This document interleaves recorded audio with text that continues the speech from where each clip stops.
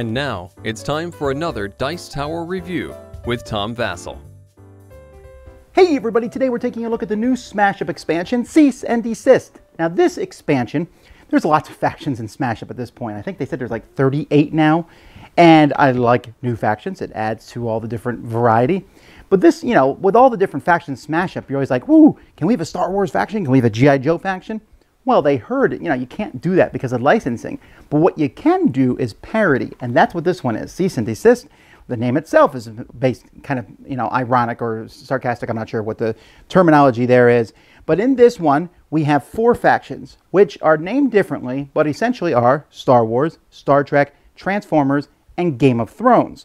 4 very popular franchises. And so those are now included in the game. That's cool that the parody's there. But are these fun factions to play? Let's see.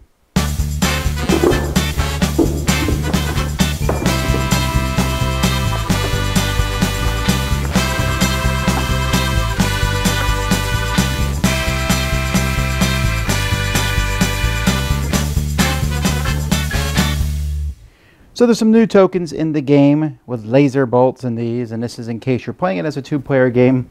Because if you're like me at all, you have way too many tokens at this point.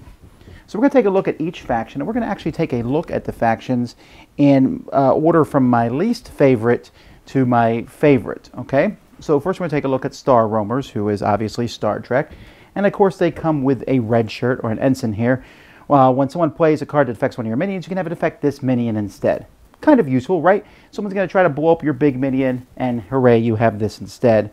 And you can combine that kind of with the medical officer. If one of your minions would be destroyed, you can put it back in someone's hand.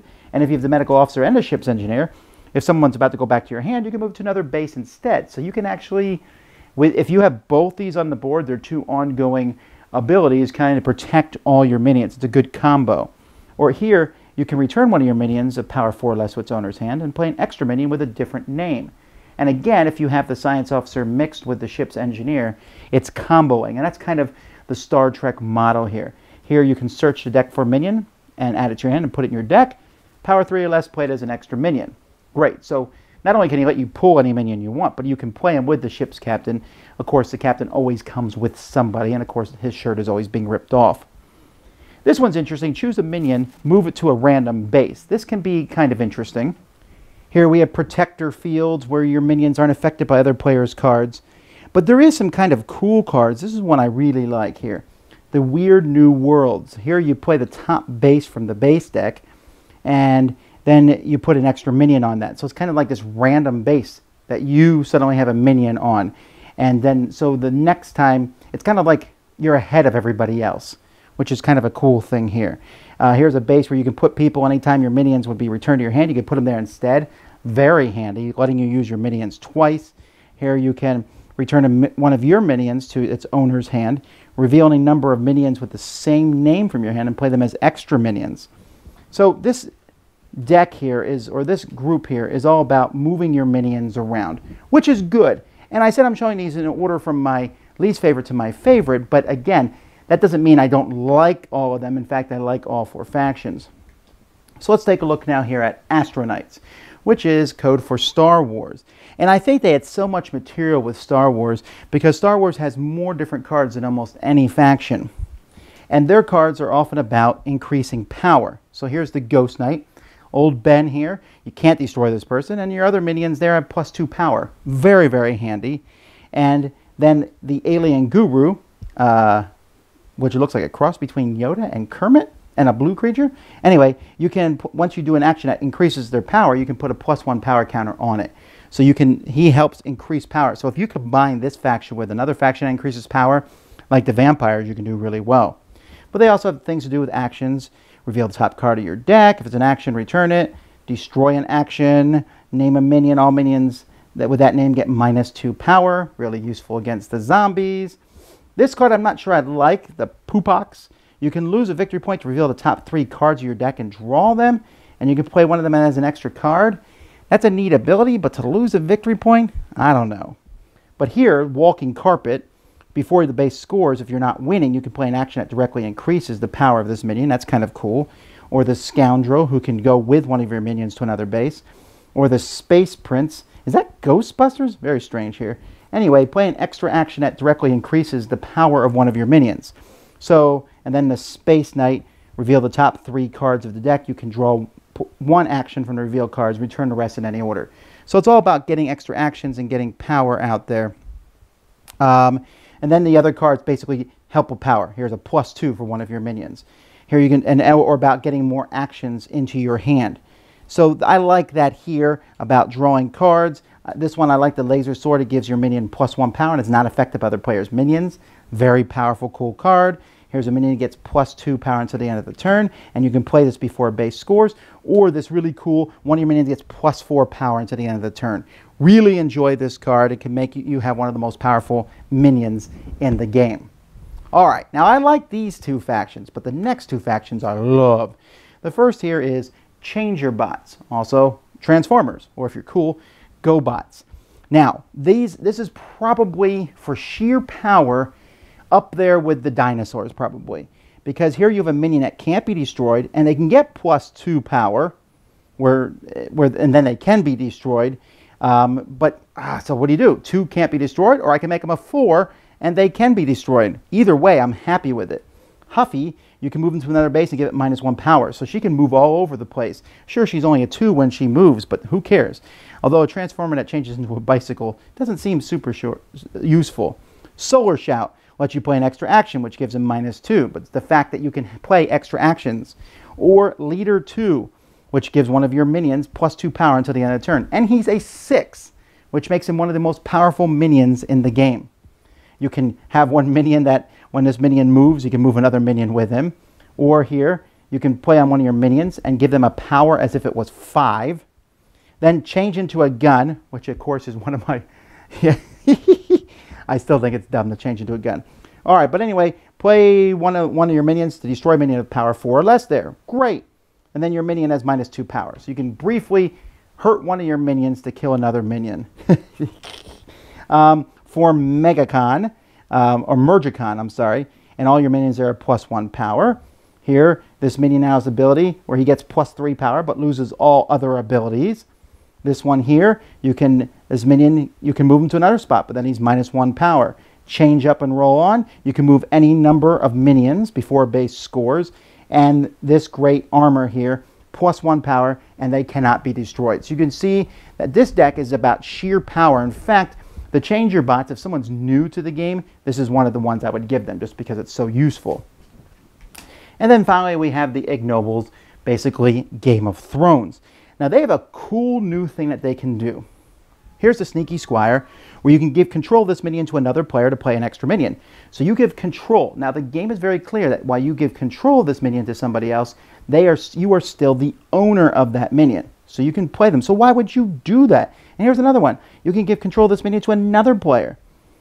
But if another player wins this base and controls this minion, so if they win and you give this to them, you get a victory point. Still doesn't seem that useful. It's okay. Here's the Ant of Drakes. You can give control of one of your minions to another player to draw a card and play an extra action. Or give control of one of your minions to another player to draw 2 cards and play an extra minion.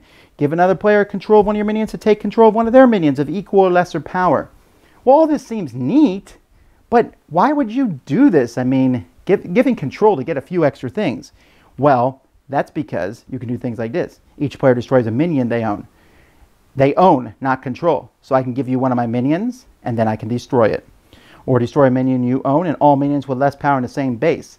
The red birthday party will make everybody cry. Or each player returns a minion they own to their hand. So I gave you control, but then it goes back in my hand. Or here, the Foot of the King here, with the golden foot, probably.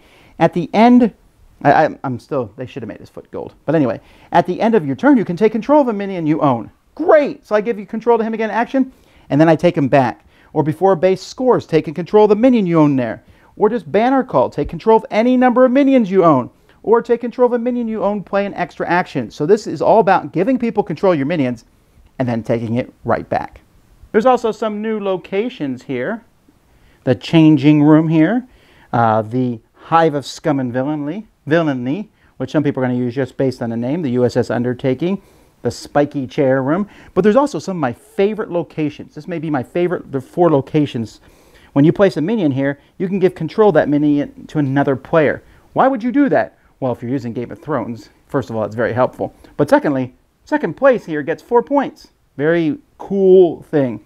Also, neutral space. Minions here are not affected by each other player's minions there. So no one can kill anyone there. Thanks, Doctor Who. Then we have no moon. Before this base scores, you place a random other base and all the cards on it in the discard pile. It blows up another base. Ha ha ha ha. Sorry, that's cool though. And then Unicrave here, who's a 0/0/0, and this is basically just a random thing. You put guys on here hoping that when you flip over the top one from the pile, it's cool. Also, apparently this base eats worlds? Come on now. Thanks, Orson Welles.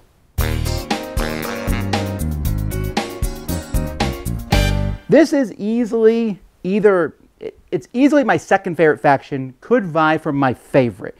And that's because I like all 4 factions in it. Now, I don't know how often I would play the Star Trek one if I'm choosing factions. It's neat and interesting.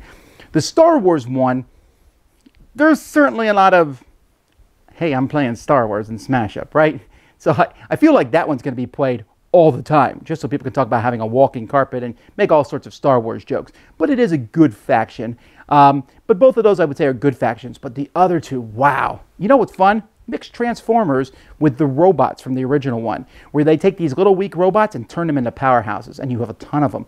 Oh, that's such a great combo. Really like it. And it's also a cool thematic combo. Robots will destroy the universe, but they can be mixed with all sorts of things. Mixed the Transformers with dinosaurs? Yeah, that's right. That makes sense thematically, too.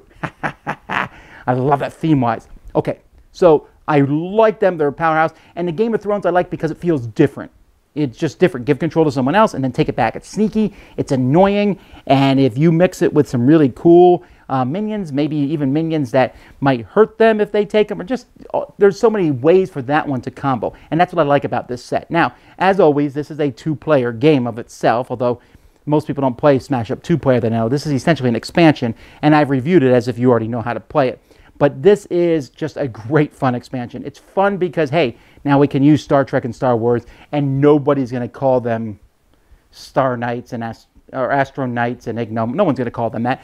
They're just going to call them by what they are, and AEG knows that. So this is neat. I wouldn't even mind seeing a sequel to this with 4 other, IPs that are changed.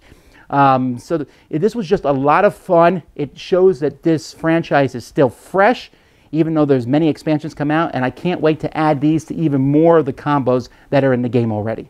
Dice Tower Judgment, easily one of my favorite expansions into my collection. Thanks so much for watching the Dice Tower videos. Find more great videos and reviews, as well as our top-rated audio podcast at Dicetower.com.